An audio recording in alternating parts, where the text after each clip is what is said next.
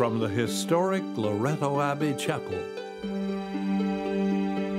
with the kind cooperation of the Toronto Catholic District School Board, the National Catholic Broadcasting Council presents the Daily TV Mass. Welcome to the celebration of the Daily TV Mass. My name is Father Seamus Hogan. The televising of this Mass is made possible by the contribution of our donors. The first is an anonymous donor from London, Ontario, for the intentions of her family. The Daily TV Mass ministry is made possible by the generous contributions of all our donors and, in a special way, our monthly donors. This Mass is offered for all of those in the Daily TV Mass community who have asked to be included in our prayer book, in our prayer intentions book, especially those who are facing significant transitions in their activities, their health, their relationships, or their finances. Our thanks to all our donors for the gift of this Mass. In the name of the Father, and of the Son, and of the Holy Spirit. Amen. The grace of our Lord Jesus Christ, the love of God, and the communion of the Holy Spirit be with you all. And with your spirit. Brothers and sisters, let us acknowledge our sins and so prepare ourselves to celebrate the sacred mysteries. I confess to Almighty God and to you, my brothers and sisters, that I have greatly sinned in my thoughts and in my words, in what I have done and in what I have failed to do, through my fault, through my most grievous fault. Therefore I ask Blessed Mary, ever Virgin, all the angels and saints, and you, my brothers and sisters, to pray for me to the Lord our God. May Almighty God have mercy on us, forgive us our sins, and bring us to everlasting life. Lord, have mercy. Christ, have mercy. Christ, have mercy. Lord, have mercy. Lord, have mercy. Let us pray. O God, who prepared a fit dwelling place for the Holy Spirit in the heart of the Blessed Virgin Mary, graciously grant that through her intercession we may be a worthy temple of your glory. Through our Lord Jesus Christ, your Son, who lives and reigns with you in the unity of the Holy Spirit, one God forever and ever. A reading from the book of the prophet Isaiah. The descendants of the just shall be known among the nations, and their offspring among the peoples. All who see them shall acknowledge that they are a people whom the Lord has blessed. I will greatly rejoice in the Lord. My whole being shall exult in my God. For he has clothed me with the garments of salvation. He has covered me with the robe of righteousness. As a bridegroom decks himself with a garland, and as a bride adorns herself with her jewels. For as the earth brings forth its shoots, and as a garden causes what is sown in it to spring up, so the Lord God will cause righteousness and praise to spring up before all the nations. The word of the Lord. Thanks be to God.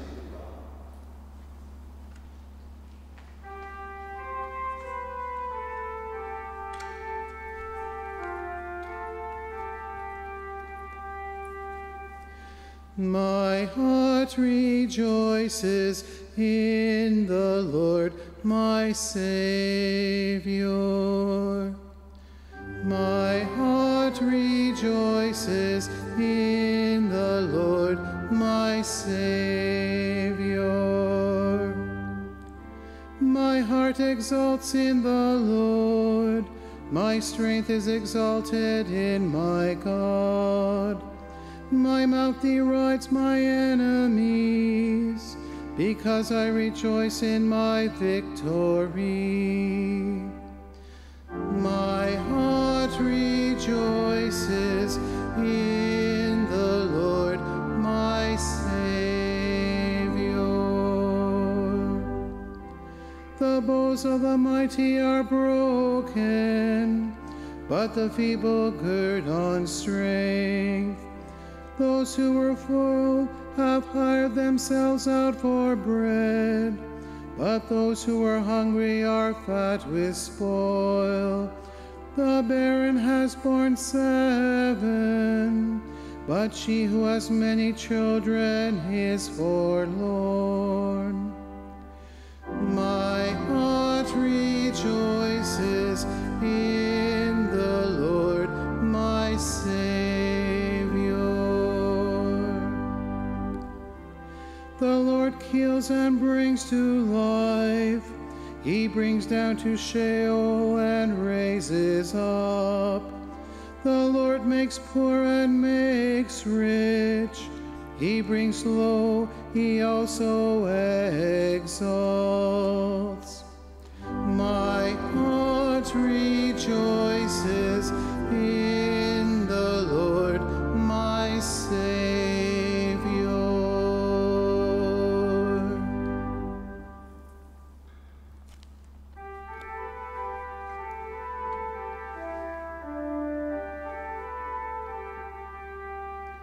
Alleluia, alleluia, alleluia, alleluia, alleluia, alleluia. Blessed is the Virgin Mary, who kept the word of God and pondered it in her heart. Alleluia, alleluia, alleluia.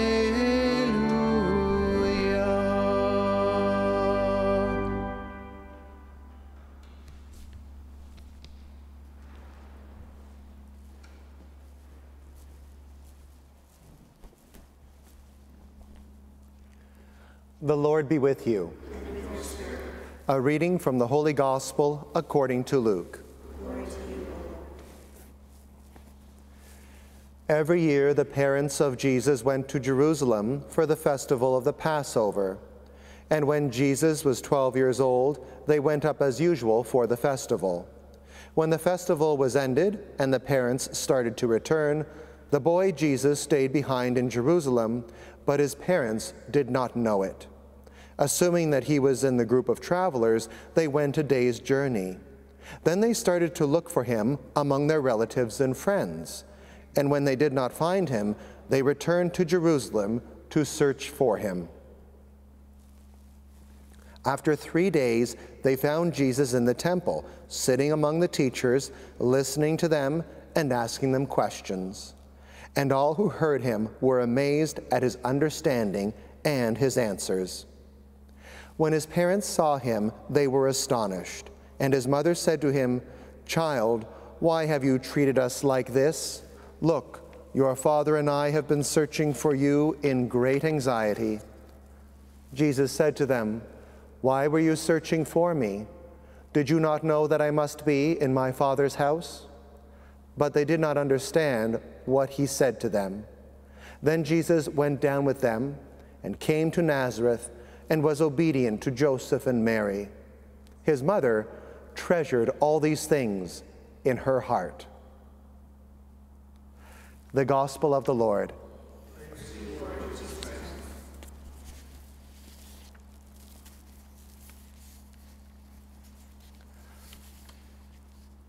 Sometimes in our admiration for holy men and women, we can create a caricature of holiness, imagining that the saints are so otherworldly that they are only to be admired, not imitated.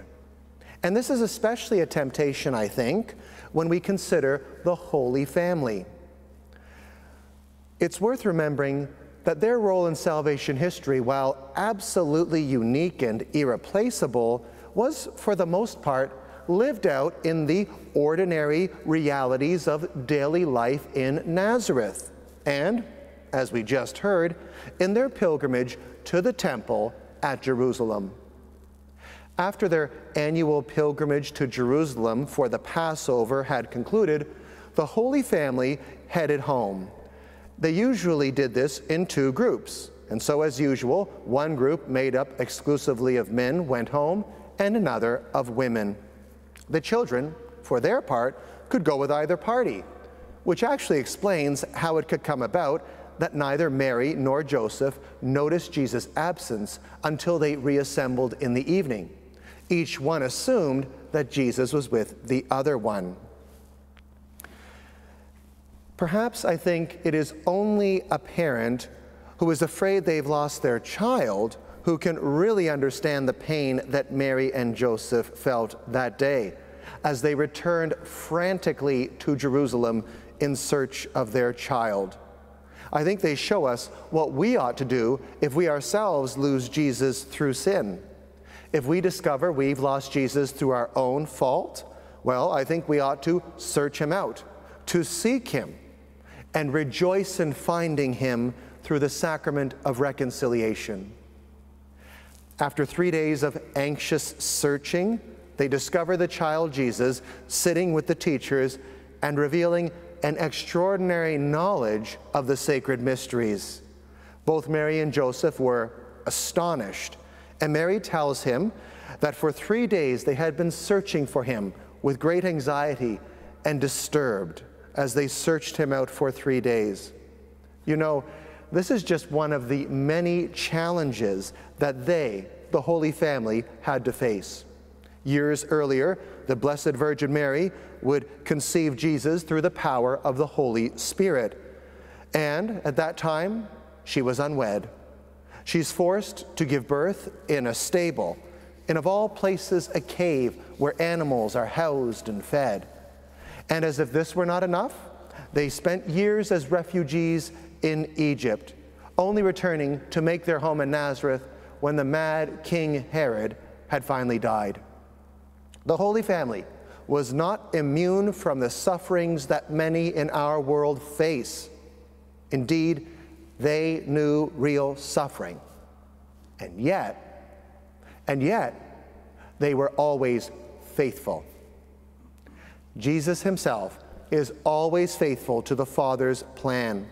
When his exhausted parents find him and ask for an explanation for the worry that he has caused them, Jesus asks, "Did you not know that I must be in my Father's house?"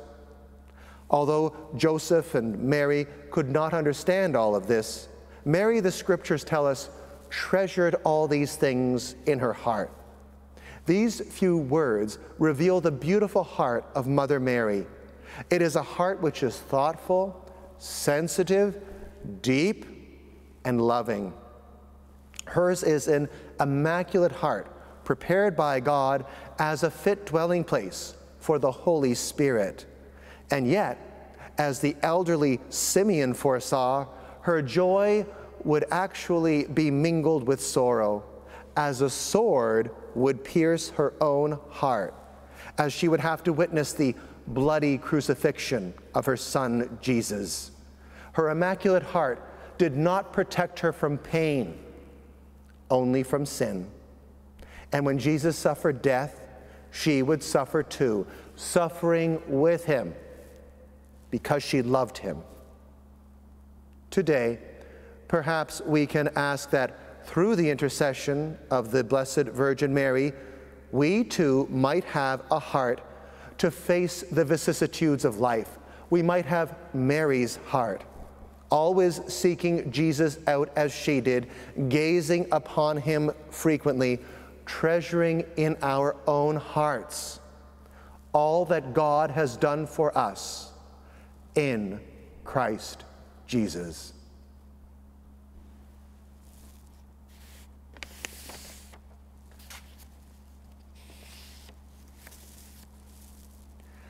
Let us bring our prayers and petitions before the God who knows and cares for each one of us.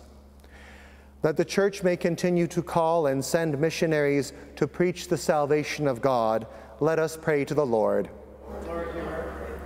That people who are confused or lacking self-respect may learn of God's plan for them, let us pray to the Lord. For all those in the daily TV Mass community who have asked to be included in our prayer intentions book, especially those who are facing significant transitions in their activities, health, relationships, and finances, let us pray to the Lord. That the faithful departed may, by the heavenly assistance of our Blessed Mother Mary, be welcomed by Christ in the glory of his kingdom. Let us pray to the Lord. Lord, hear our prayer. Heavenly Father, we thank you for the gift of years granted in our time to so many men and women in the second half of life. We thank you for their presence in our community, for their life experience, their courage and wisdom, their witness of faith. We ask your blessing upon them as they live the many transitions that are a part of maturing years. Be with them, keep them in your care, grant them peace, and enable them to become beacons of hope in our world. This we ask through Christ our Lord. Amen.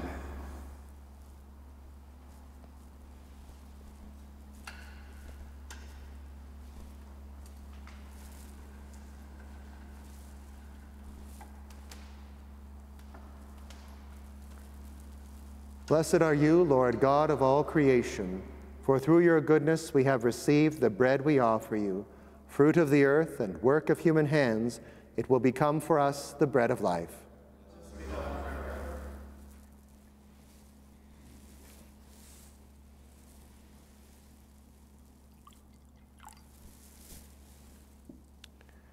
By the mystery of this water and wine, may we come to share in the divinity of Christ, humble himself to share in our humanity.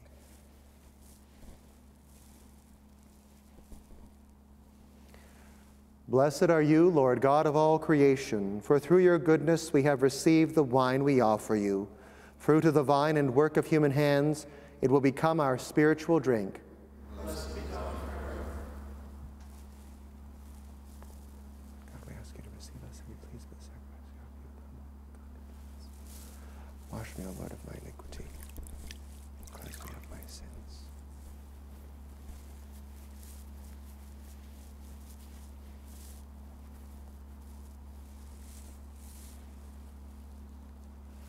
Pray, brothers and sisters, that my sacrifice and yours may be acceptable to God, the Almighty Father.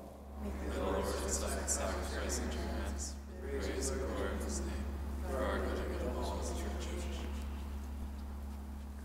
Look, O Lord, upon the prayers and offerings of your faithful, presented in commemoration of Blessed Mary, the Mother of God, that they may be pleasing to you and may confer on us your help and forgiveness. Through Christ our Lord. Amen. The Lord be with you. And with your spirit, Lift up your hearts. we lift them up to the Lord. Let us give thanks to the Lord our God. It is right and just. It is truly right and just, our duty and our salvation, always and everywhere to give you thanks, Lord, Holy Father, Almighty and eternal God, and to praise, bless, and glorify your name on this special venerable day of the Blessed Virgin Mary. For by the overshadowing of the Holy Spirit, she conceived your only begotten Son, and without losing the glory of virginity, brought forth into the world the eternal light, Jesus Christ our Lord. Through him the angels praise your majesty, dominions adore, and powers tremble before you. Heaven and the virtues of heaven and the blessed seraphim worship together with exultation. May our voices, we pray, join with theirs in humble praise as we acclaim.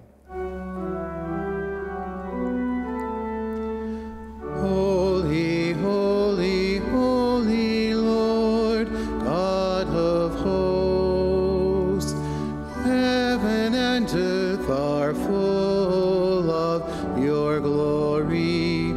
Hosanna in the highest. Blessed is he who comes in the name of the Lord. Hosanna in the highest.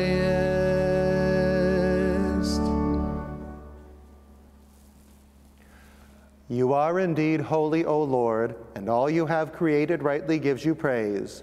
For through your Son, our Lord Jesus Christ, by the power and working of the Holy Spirit, you give life to all things and make them holy. And you never cease to gather a people to yourself, so that from the rising of the sun to its setting, a pure sacrifice may be offered to your name. Therefore, O Lord, we humbly implore you, by the same Spirit, graciously make holy these gifts we have brought to you for consecration, that they may become the body and blood of your Son, our Lord Jesus Christ, at whose command we celebrate these mysteries. For on the night he was betrayed, he himself took bread, and giving you thanks, he said the blessing, broke the bread, and gave it to his disciples, saying, "Take this, all of you, and eat of it. For this is my body, which will be given up for you."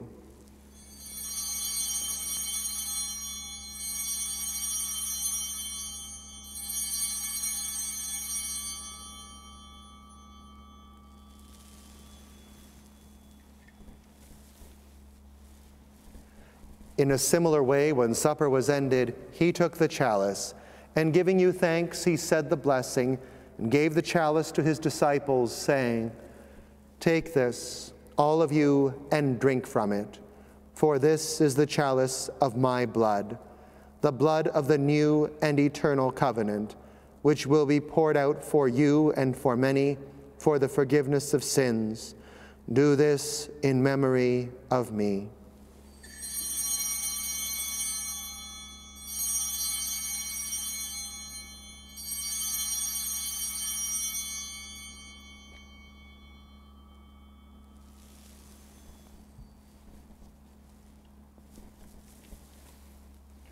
The mystery of faith. We proclaim your death, O Lord, and profess your resurrection until you come again. Therefore, O Lord, as we celebrate the memorial of the saving passion of your Son, his wondrous resurrection and ascension into heaven, and as we look forward to his second coming, we offer you in thanksgiving this holy and living sacrifice. Look, we pray, upon the oblation of your church, and recognizing the sacrificial victim by whose death you willed to reconcile us to yourself, grant that we who are nourished by the body and blood of your Son and filled with his Holy Spirit may become one body, one spirit in Christ. May he make of us an eternal offering to you, so that we may obtain an inheritance with your elect, especially with the most blessed Virgin Mary, Mother of God, with blessed Joseph, her spouse, with your blessed apostles and glorious martyrs, and with all the saints on whose constant intercession in your presence we rely for unfailing help. May this sacrifice of our reconciliation, we pray, O Lord, advance the peace and salvation of all the world. Be pleased to confirm in faith and charity your pilgrim church on earth, with your servant, Francis our Pope, and Thomas our Bishop, the order of bishops, all the clergy, and the entire people you have gained for your own. Listen graciously to the prayers of this family whom you have summoned before you.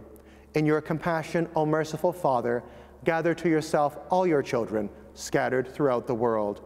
To our departed brothers and sisters, and to all who were pleasing to you at their passing from this life, give kind admittance to your kingdom. There we hope to enjoy forever the fullness of your glory, through Christ our Lord, through whom you bestow on the world all that is good. Through him and with him and in him, O God, Almighty Father, in the unity of the Holy Spirit, all glory and honor is yours forever and ever. Amen.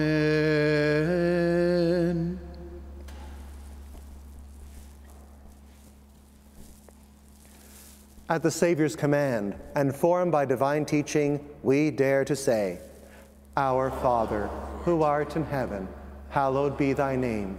Thy kingdom come, thy will be done, on earth as it is in heaven. Give us this day our daily bread, and forgive us our trespasses, as we forgive those who trespass against us. And lead us not into temptation, but deliver us from evil.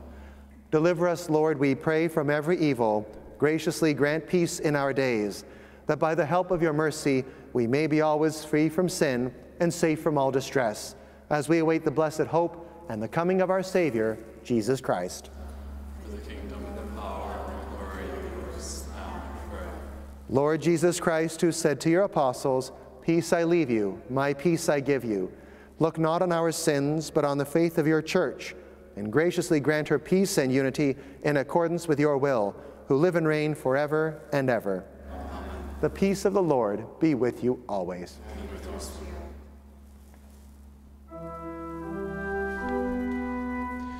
Lamb of God, you take away the sins of the world. Have mercy on us. Lamb of God, you take away the sins of the world. Have mercy on us. Lamb of God, you take away the sins of the world. Grant us peace.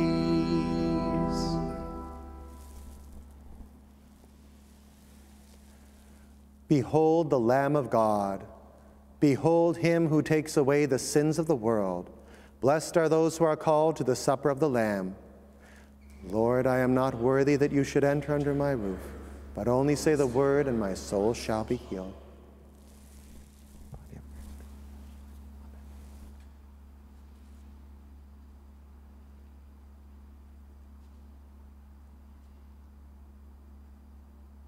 Would those of you at home join with me now in this act of spiritual communion? My Jesus, I believe that you are present in the Blessed Sacrament. I love you above all things, and I desire you in my soul. Since I cannot now receive you sacramentally, come at least spiritually into my heart. As though you were already there, I embrace you and unite myself wholly to you. Permit not that I should ever be separated from you. Amen.